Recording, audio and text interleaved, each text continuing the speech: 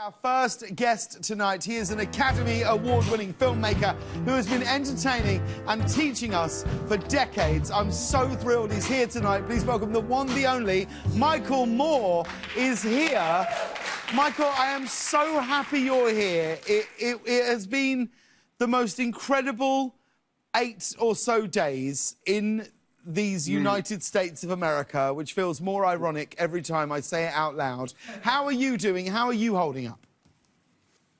I'm actually doing, I hate to say it, I'm doing well because I have been in my own personal lockdown for most of this time. But I've also tried to, as difficult as these 8 days have been, I've just tried to focus on all the good that has happened in recent weeks. The fact that 2 senators were elected in Georgia a week or so ago, and that Georgia will now be represented by a black man and a Jewish man from Georgia. Yeah. This is progress, America.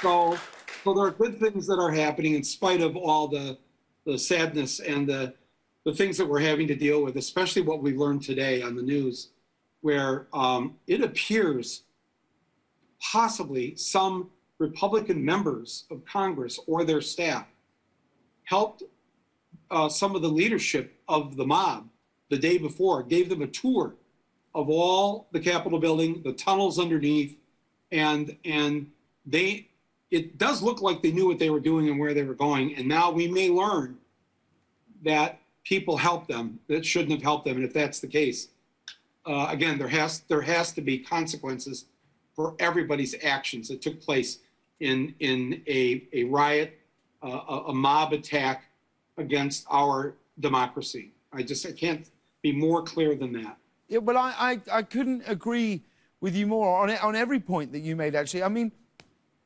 just you mentioning it then, you know, that there were Republicans, members of the Republican Party who did these things. What do you think? What do you think the Republican Party looks like in the next 4-8 years? Like, I sort of feel, and I don't feel like I know a huge amount about the history of that party, but I feel like it's going to be an incredibly rocky time. Would you agree? Worse than rocky. Honestly, I think it's over. I think it's over. And this is a very American thing, because our initial parties were the Federalist Party and something called the Democratic Republican Party. Sounds sweet right now. Yeah. Those parties had to go away for various reasons. Then came the Whigs in the mid-1800s. And then they went away. And this possibly could be a moment where the Republican Party has to go away for what it's done to this country. Now, that doesn't mean the people, we don't want a one-party country. No. So the good people who are not lawbreakers and who love this country and who are conservative, they don't share my values, but they have to be represented. And so they may need to form a new party. They may need to form a new party, and then there may have to be, like Canada and Great Britain, you have these other 2 parties. You have the Liberal Democrats in the UK, you have the Greens and something called the New Democratic Party in Canada.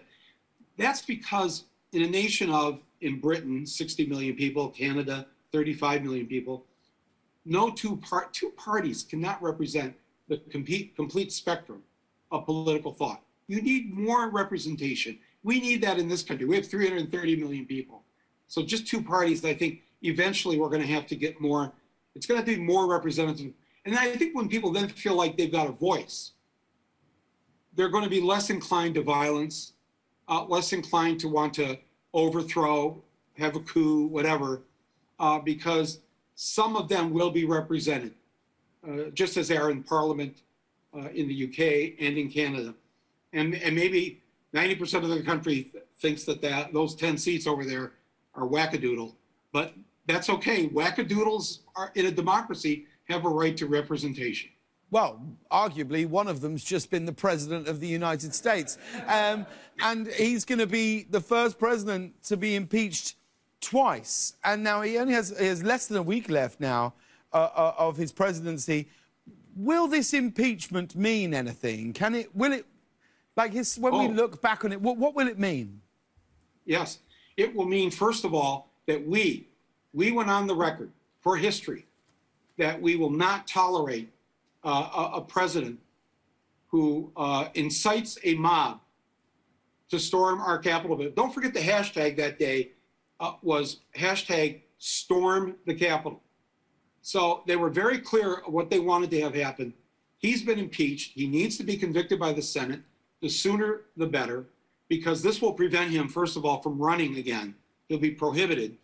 Do you or anybody, you want to listen to him for 4 more years talk about how he's going to be running? He's going to start his campaign rally next month for 2024? No. Yeah, no. That would be horrific. This is why even Mitch McConnell knows that they've got to stop this somehow. And they can have the trial afterwards because he's committed the crime. He's been impeached. In other words, he's been indicted. Now he's going to have to stand trial, and hopefully the Senate will do the right thing. But yes, I think it's very important that we proceed with this. And just because it's just 5 or 6 days till inauguration, that's 5 or 6 more days with somebody who is completely, as Nancy Pelosi said, he's unhinged, he's deranged, and we have no idea what he'll do. Every time he's done some crazy thing, what do we all do that day? We go, oh no, he didn't just say that. He didn't do that. Yes, he did. And what he could do in these next 5 days in 7 hours. Last Wednesday, a week ago Wednesday, in just 7 hours, they trashed our Capitol, they interrupted our democracy, and they sent 535 members of Congress fleeing for their lives. That was just 7 hours. So even half a day is too much more for Trump to hold any kind of power.